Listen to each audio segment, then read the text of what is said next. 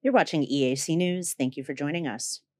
Minister of Labor and Vocational Training, Heng Suo, has expressed his support for training Cambodians in gems and jewelry to increase trade volume. EAC News reporter Anthony Ellis has more. Minister Heng Suo expressed his support in a meeting with the President of the Cambodian Association of Jewels and Gems Traders, Che Sanet, held in Ministry of Labor on January 16th.